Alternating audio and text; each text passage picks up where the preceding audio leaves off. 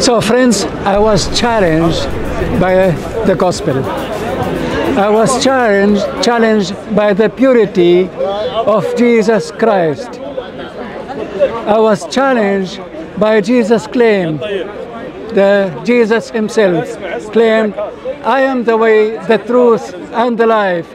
No one comes to the Father except by me. I was challenged that I have met a person who is so pure.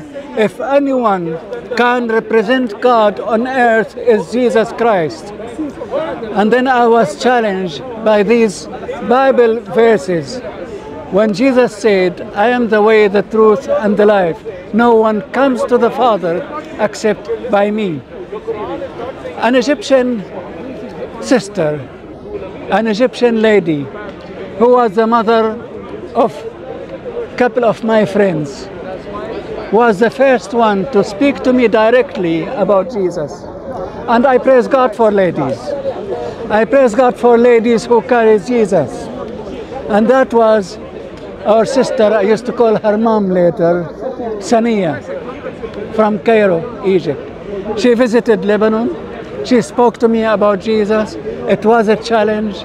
I defended the Quran. I defended my faith. I defended everything I know, every trick about Islam I brought. Yet she insisted.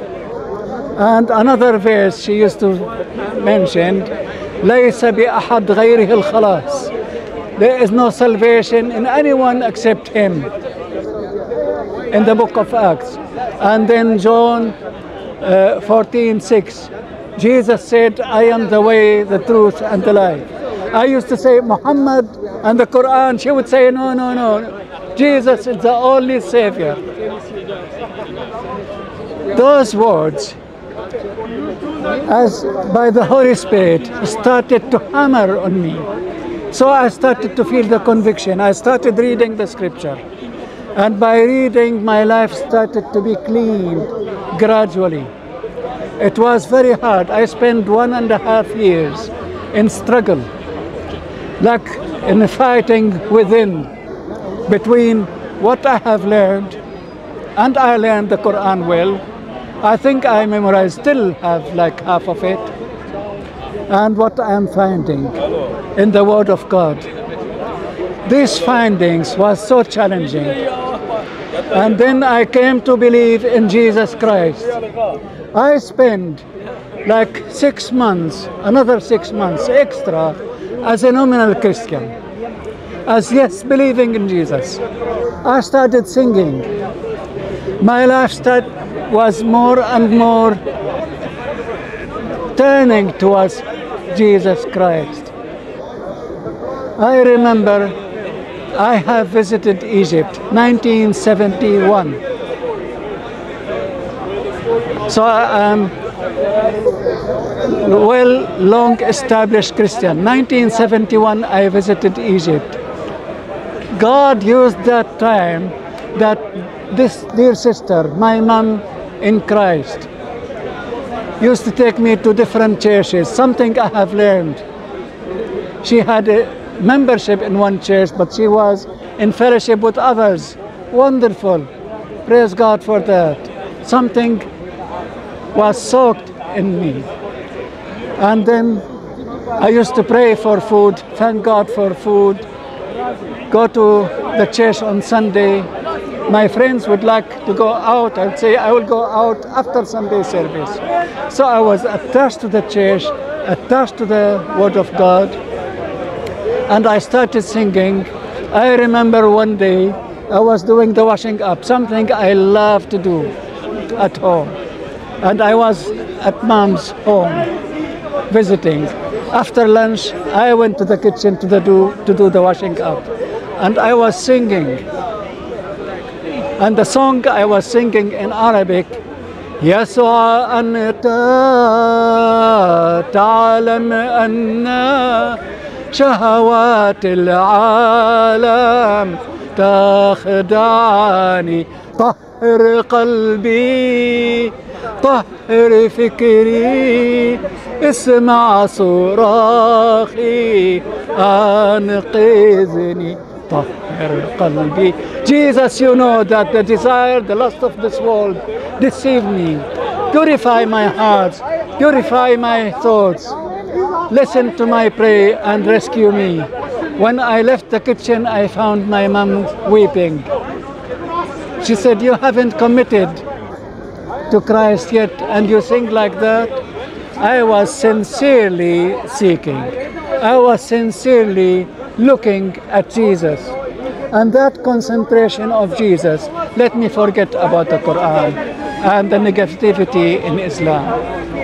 Looking at the purity of Jesus. So when he claims he is God, he is God. That's what attracted me. And then back to the Lebanon, in a small meeting, the preaching was about the new birth.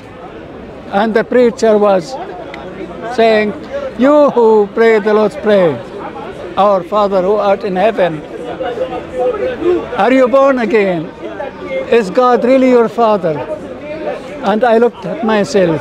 I was, yes, praying that, but still I haven't experienced, haven't committed totally. It was a moment. It was my moment. As God, the Holy Spirit, pushed me in a corner. I'm a sinner, still Jesus is the only Savior. I prayed, and the brother who prayed with me, a Jordanian brother, he opened to the book of St. John, the chapter 6 of St. John, and asked me to read that verse.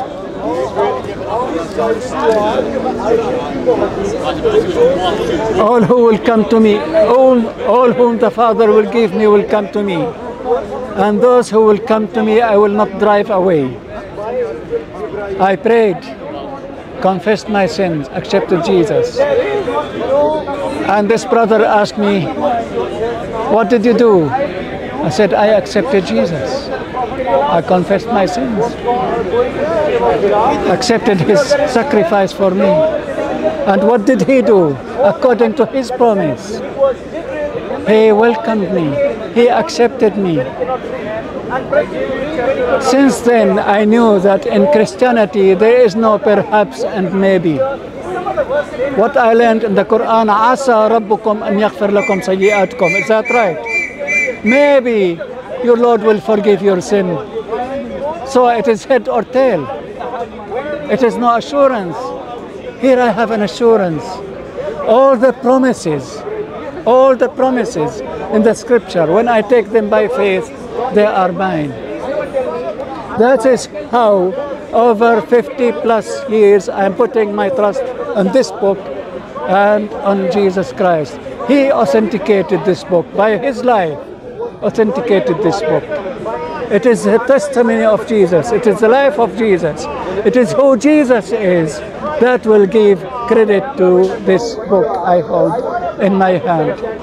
You cannot find a fault in Jesus. He said, the head of this world will come and will find no fault in me. That is Jesus.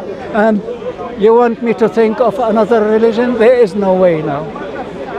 After, as we mentioned, after all those years, there is no way to go back because I have the promises. I will tell you an experience, because Christian life is not one experience. It is not a dozen, it is not 100, multiple. During the civil war in the Lebanon, during the civil war in the Lebanon,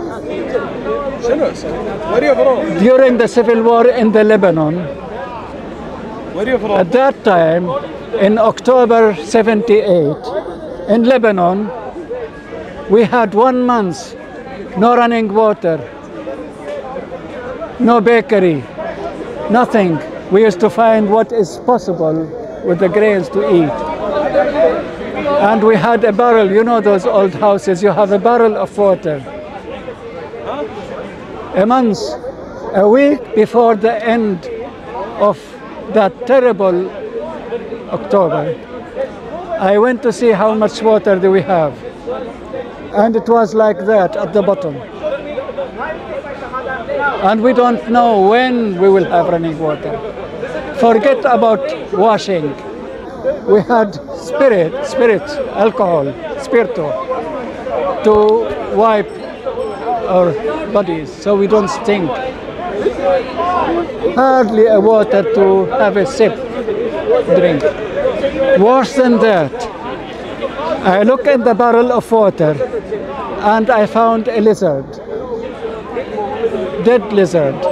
I brought a twig and I wanted to take that lizard out. It was ruin. Ages, apparently ages there. What did I do? Because I haven't told the family. And we continued using the water. I remember what is written in the Gospel of St. Mark. يشربون شيئا مميتا ولا يضرهم. They drink poisonous and will not harm them. Now, liberal theology, which I find, will say these are addition in the Gospel of St. Mark, chapter 16. They are not authentic. But I took them by faith. I trusted the Lord for me and for my family. Do you think we were poisoned? Do you think I died because of that? You have the verdict. I'm alive because I took that word by faith that nothing will harm me.